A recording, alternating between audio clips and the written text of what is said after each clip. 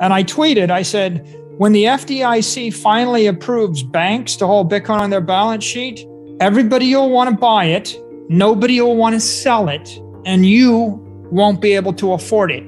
Bitcoin's the best performing institutional grade asset of the year to date. It's up 344%. And that's an acceleration of 2x over its growth rate for the past decade, which was also the most impressive performance. So I kind of, as an aeronautical engineer, this is like going through the speed of sound. If we went any faster, we'd rip the wings off the airplane. Like if you have any experience with a boat or an airplane or an airfoil, there's a certain speed you can get to, at which point you just start to rip the wings off or you start to move against the forces of nature. And I think if I said to, you're saying to me, well, we're disappointed. You're up 340% in 12 months. Okay, so loving that, right? I get what you're saying. Right. We're disappointed that there aren't 100. We're disappointed that Apple Computer hadn't bought $50 billion of Bitcoin. Yes. Right? That's what we're disappointed about. Yes. And so let's talk about that. I think first of all, a lot of people, publicly traded companies, have a problem holding the property. And the problem holding the property is either it would take about a year, 6 months to a year, to establish a relationship with a crypto custodian.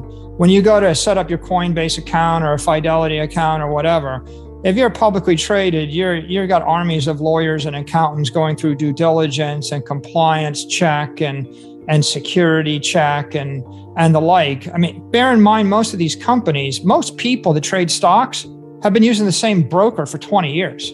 Most institutions have been using the same broker for 30 years. So having to actually come up with a new broker, a once in 30-year thing, I think that slows people down. I think the second thing is the FASB accounting treatment of indefinite intangible.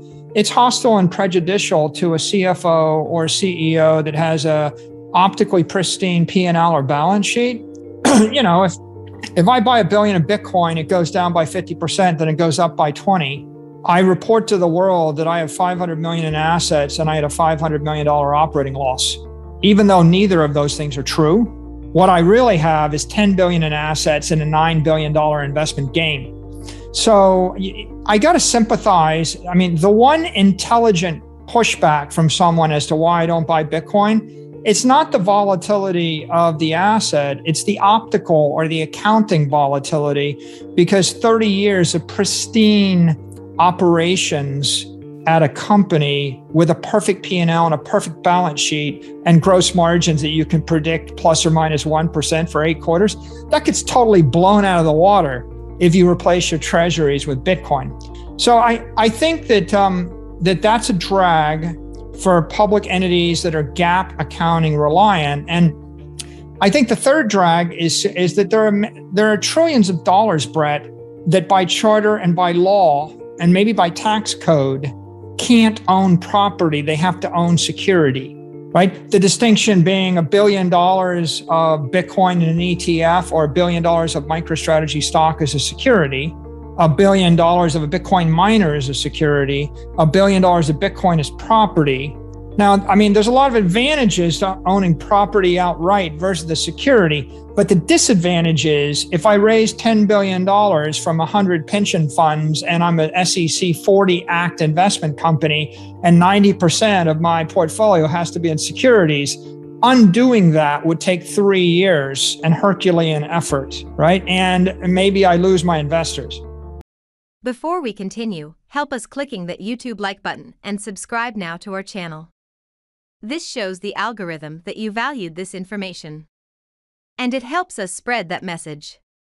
Sharing is caring. And now, let's continue. So, I think that one of the impediments has been the lack of securities that offer Bitcoin exposure. I mean, the obvious elephant in the room is the lack of a Bitcoin ETF for the spot market. I don't know, you might have seen Tom Emmer's note to the SEC today, where he basically says, we need an ETF for the spot. That would be a security. Keeping in mind one more observation, if I look at my ticker right now, Marathon is trading at $64 a share. It's a $6.5 billion market cap. And today it traded $1 billion of liquidity. Riot today traded $600 million of liquidity with a market cap north of $3 billion. And then you've got, in rapid succession, you've got Bitfarms, which is $1 billion plus publicly traded miner. You've got Hut 8, that stock has tripled in the past 3 months. It's a $2.5 billion miner. Bit Digital, I could go on. There's about 12, Hive, Argo. I think that if you say, well, what's the progress in 12 months? Well, when MicroStrategy did our due diligence, Brett, I couldn't find a single company holding $3 million of Bitcoin on their balance sheet anywhere in the public markets. Couldn't find anybody. And so today we have like 36 companies, and you've got MicroStrategy and Tesla that have taken north of $1 billion positions. You've got Square and Marathon that have purchased, $400 or $500 million worth of Bitcoin on their treasury. You've got a dozen Bitcoin miners. You've got 2 futures ETFs. And how would I put this to bed? I would say this, Brett. You remember the chair of the FDIC last week said they're investigating how banks can hold Bitcoin on their balance sheet and what the reserve ratio should be. And I looked at it and I tweeted, I said, when the FDIC finally approves banks to hold Bitcoin on their balance sheet, everybody will want to buy it, nobody will want to sell it, and you won't be able to afford it. So in this particular case, I think the same holds true, which is you're seeing the motion, you're seeing the 350% uptick. You have a lot of obvious liabilities that are holding back Apple and Google and Facebook from buying 50 billion each. I thank my lucky stars for those liabilities. When I was banging away on a computer buying Bitcoin as fast as I could at $9,500 a coin, and I bought $175 million worth of it in like 2 days, hoping to hell no one figured out I was buying it. While I was doing that, I consoled myself with the thought that it took me 3 months to get KYC'd and get the account, and they put me through hell. And if it's that difficult to be able to buy Bitcoin, then I figured that I'd done the work and everybody else was going to come after me and they were going to pay double or triple. And a year later, it still takes 8 weeks to get a KYC AML account to do institutional grade Bitcoin acquisition as property. And you pay 6x that much or 7x that much. When FASB cures the accounting, and I think there's consensus that we'll eventually go to fair market accounting, I just don't know when the SEC gives you a spot ETF, when FDIC lets banks hold Bitcoin on their balance sheet, right? At that point, you won't have these headaches, but you will be paying $500,000 a coin or $1 million a coin. And so be careful what you wish for. Do you want to know one thing about crypto? I made over 3,000% in profit in a few weeks. Fact is, the traditional financial system, the traditional money system makes you poor, not rich.